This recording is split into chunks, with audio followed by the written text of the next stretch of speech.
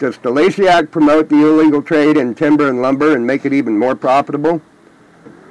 The Lacey Act, formerly known as the Lacey Act Amendments of 1981, stands as a cornerstone of wildlife trade regulation in the United States. Originally enacted in 1900 and significantly expanded in 1981, the Act prohibits the trade in fish, wildlife, and plants that have been taken, possessed, transported, or sold in violation of any law.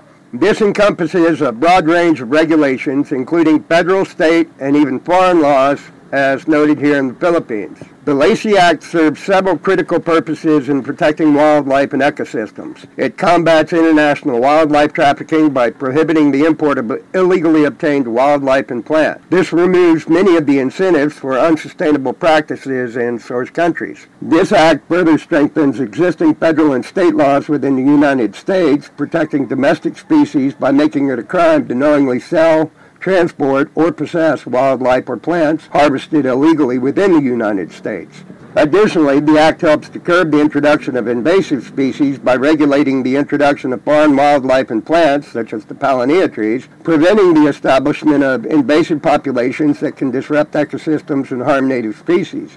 The Lacey Act further prohibits the importation of raw lumber and timber that is not grown on a plantation, specifically for the purposes of exportation, making it a driving force in many of the illegal trade practices in overseas nations. The Lacey Act attempts to achieve its goals through a combination of import restrictions, record-keeping requirements, and enforcement mechanisms. Wildlife and plant imports require permits to verify the legality of their origin. Additionally, commercial dealers in wildlife and plants must maintain detailed records to demonstrate the legal acquisition of their products. Violations of the Act can result in significant civil and criminal penalties, including fines and imprisonment. The Lacey Act's impact on wildlife conservation has been substantial. It has contributed to the decline in illegal wildlife trafficking, the protection of threatened and endangered species, and the prevention of invasive species introductions. However, the Act continues to face challenges such as the difficulty of monitoring international trade routes and the ongoing need for global cooperation to combat wildlife crime. The reach of the Lacey Act extends far beyond U.S. borders. By prohibiting the trade in wildlife and plants obtained in violation of foreign laws, the Act encourages international cooperation in wildlife conservation efforts and promotes sustainable practices on a global scale. As is far too often the case, these American laws, more properly seen as the laws of the United States of America, adversely impact people around the world, especially as their many allies seek to unify and support their legal systems for the purpose of more coordinated change in international trade. Certainly this does make sense to some degree, but consideration also needs to be made for the real-world variables that are far too often completely overlooked when these laws are being written up and voted upon, and this is especially true given the contrast between developing nations, third world nations, and the more industrialized nations such as the United States.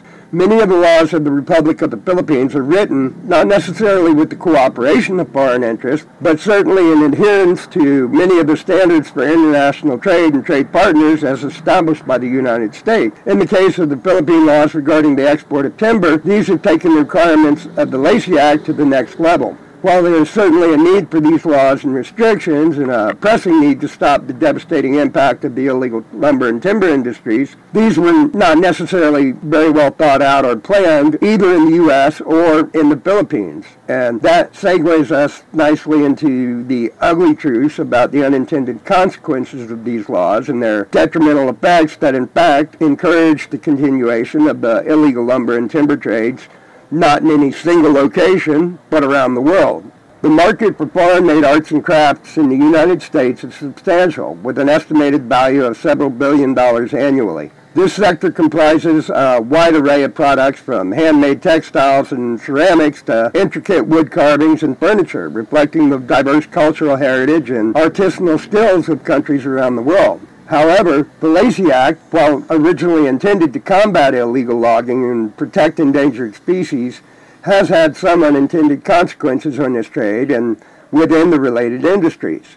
By imposing these strict regulations on the importation of certain types of wood, the Act has inadvertently at least, push some industries to relocate their production facilities overseas where regulations are less enforceable. This shift allows manufacturers to circumvent the restrictions on raw materials by producing finished goods abroad and then exporting these products to the U.S. and other industrialized markets, further strengthening the profit margins for the corporations while at the same time avoiding many of the detrimental impacts of these U.S. regulations. This industrial migration has contributed to the gentrification of manufacturing sectors in developing countries where the cost of production is often lower. Unfortunately, this has also exacerbated the illegal trade of precious hardwoods such as teak and mahogany. The increased demand for these types of lumber fuels the illegal harvesting practices, making them even more profitable, particularly in regions where enforcement of environmental regulations is weak or underfunded, or where the existing woodlands are so vast that it makes it virtually impossible to properly manage within the constraints of existing budgets and other limitations and restrictions that are inevitably going to occur in developing nations and in third world countries. The illegal trade in hardwoods has grown alongside the market for foreign-made arts and crafts, driven by the high profit margins these activities offer. Companies involved in these practices can sell finished products at a premium while at the same time financially benefiting from the lower cost of the illegal timber. As a result, there's a continuous cycle where increased demand leads to more illegal harvesting, despite the introduction of more stringent regulations aimed at curbing such activities. This dynamic creates a very challenging environment for regulators and conservationists. While laws like the Lacey Act aim to protect vulnerable ecosystems and promote sustainable practices, they can also drive the industry towards more covert and harmful practices.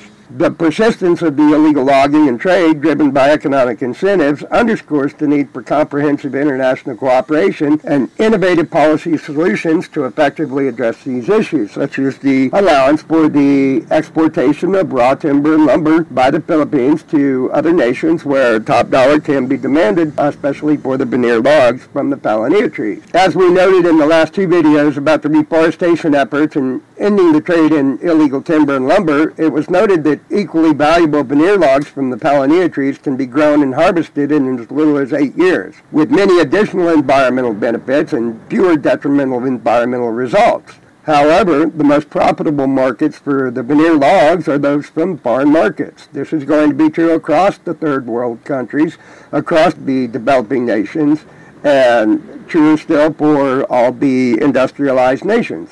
While our foundation does not even want to consider becoming politically active in any sense of the word, in the interest of environmental and social sustainability, systemically sustainable human growth and development, there is some consideration for the benefits of lobbying, at least to the extent that the existing laws can be sufficiently modified to allow for the export of raw timber and lumber, primarily in the form of the veneer logs. With such revisions being successfully passed, these raw goods can command higher prices and at the end of the day benefit the local economies much more than they do with the current limited addition of legitimate jobs, driving up the demand for continued illegal behavior in the host nations, including, but definitely not limited to, here in the Philippines. We are not anywhere close to the stage of operations as of yet, but given the many added value benefits, both socially and economically, to the Philippines, as well as environmentally, the ability of the host nations to return manufacturing and other related industries back to their own nations, the creation of additional jobs here in the Philippines, it would seem as if these solutions produce nothing but winners all the way around, and that in addition to the environmental, economic, and social benefits is what systemically sustainable human growth and development is all about at the end of the day. So again, if you have any questions, comments, or concerns, we'd love to hear from you. And in the meantime, thank you. Bye. Please like, share, subscribe, and comment below.